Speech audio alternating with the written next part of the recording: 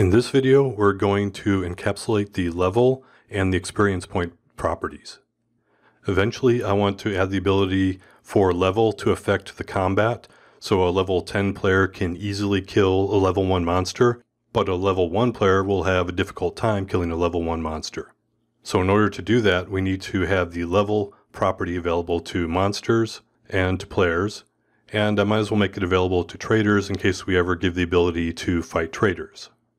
So we'll move the level property to the living entity class, the base class for everything, and we'll keep the experience points in the player class because we're only going to let the player gain experience. However, we are going to encapsulate that so no other classes have direct access to that property. We'll start by opening the solution and going to the living entity class, and we're going to add the level property. If you want to, you can just copy and paste this from the player class. The property is here on lines 58 through 66, and we have the backing variable underscore level on line 16. Notice that for the setter, we made it a protected set instead of a private set.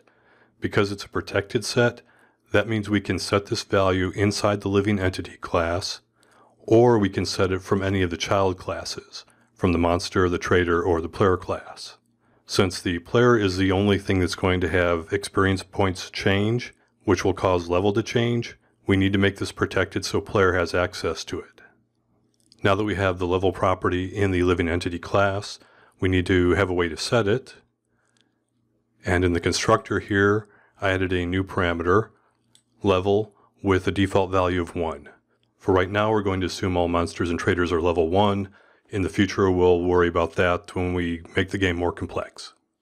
And then on line 88, we set the level property to the parameter value that was passed in.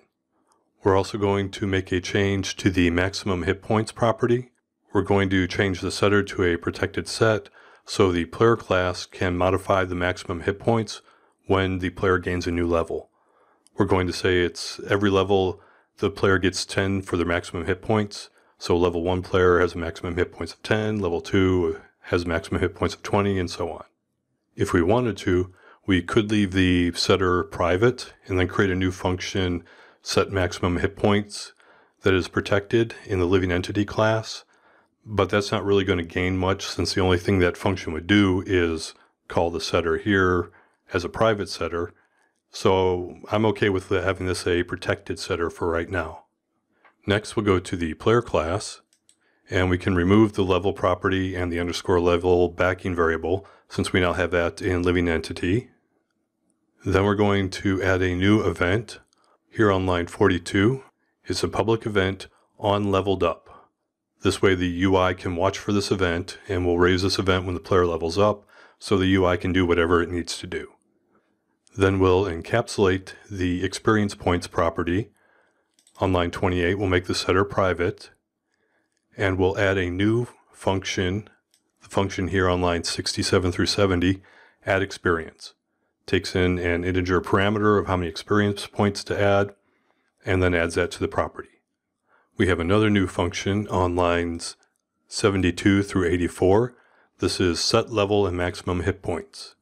Anytime the player's experience points change, we're going to call this function. This function saves the current level in the original level variable. It sets the level property to experience points divided by 100 plus 1. Since this is an integer, it's going to round down. And then it's going to check if the new level is different from the original level. Then we want to update the maximum hit points with level times 10. And we want to raise the onLeveled up event for anything that's listening. And this function is going to be called inside the experience point setter. So when we set the experience points to a new value, we call this to update the level if needed and the maximum hit points if needed.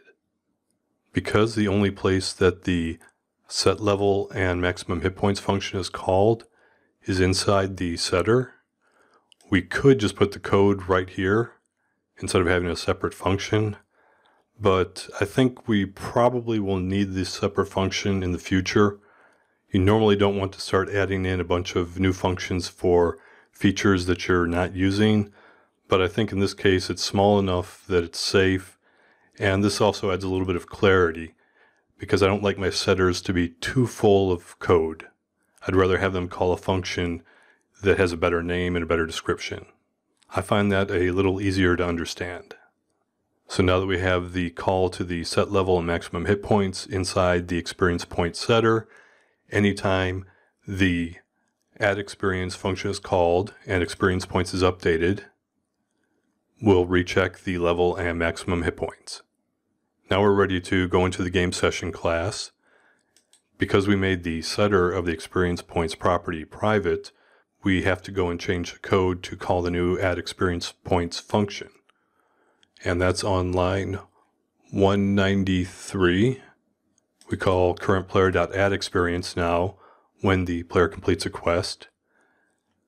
And on line 305, when the player kills a monster, we call currentPlayer.addExperience to give them the monster killing reward experience points. And you should also notice that in the complete quest at location function, I've now made sure that the raise message is before we add experience or receive gold or add item to inventory.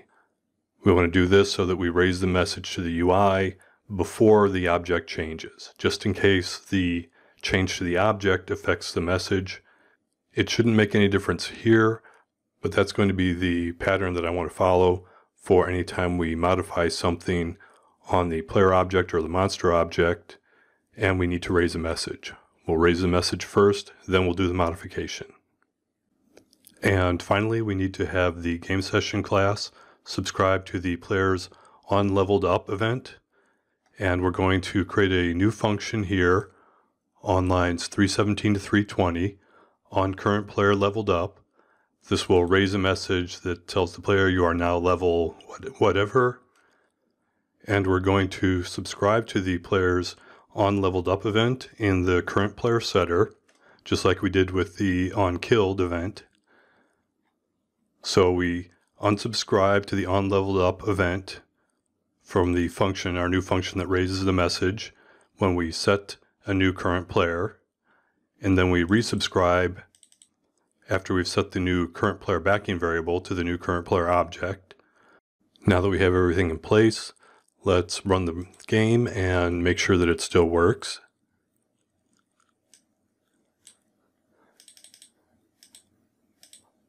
I'll go and fight 20 snakes, since that's what we need to level up.